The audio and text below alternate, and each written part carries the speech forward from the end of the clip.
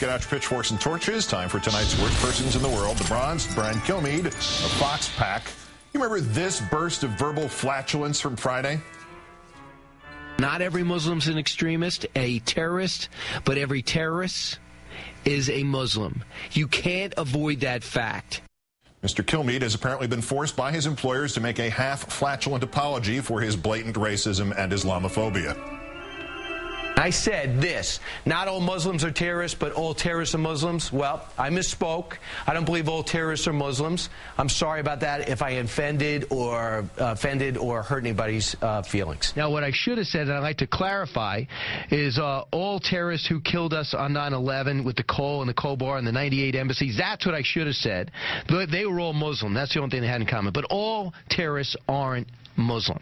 So I apologize to anybody that was offended by that, but I also want to emphasize that I said all Muslims aren't terrorists because they're not.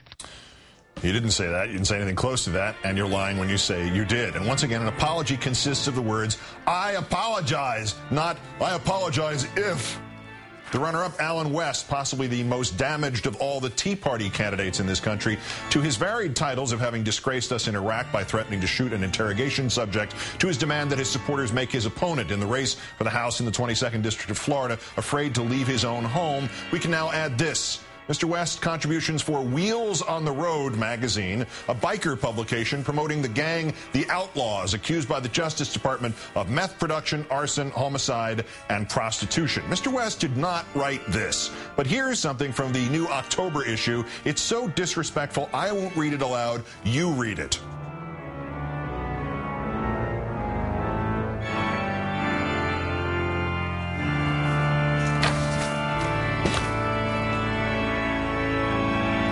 Campaigning with Mr. West last week was Minority Leader John Boehner. But our winner, Minnesota Congresswoman Michelle Bachmann, a doubleheader from an interview with Paranoia.com, better known as WorldNet Daily. Question, if you could sit down to dinner with any 8 people who ever lived, and they could all, for this one occasion, speak English, who would be on your guest list? Answer, Jesus, George Washington, Adam, the first man, the Apostle Paul, Johann Sebastian Bach, Ann Coulter, Ronald Reagan, and Mark Levin. It would be a very interesting combination. Yes, Reagan would turn back into a Democrat. Washington would read her his farewell address warning against forming political parties. Adam would reconsider celibacy. Paul would announce he'd gone blind again. Bach would try to play the harpsichord loud enough to drown out her voice. Coulter would question Jesus' sexuality. Levin would run out on the check, and Jesus would shout, "Get these out of here. Do not make the House of Representatives a house of morons," and then turn over the table. You know, like in The Real Housewives of New Jersey. Part 2, WorldNet Daily also asked, question, if with a snap of your fingers you could change anything about America, what would it be?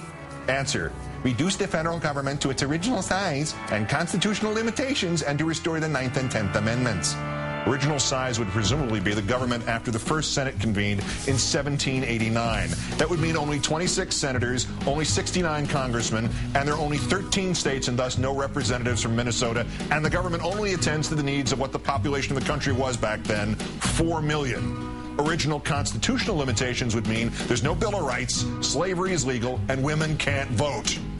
Michelle, do you ever get the feeling she should be going not to Congress but to a 6th grade American history class? Bachmann, today's worst person in the world.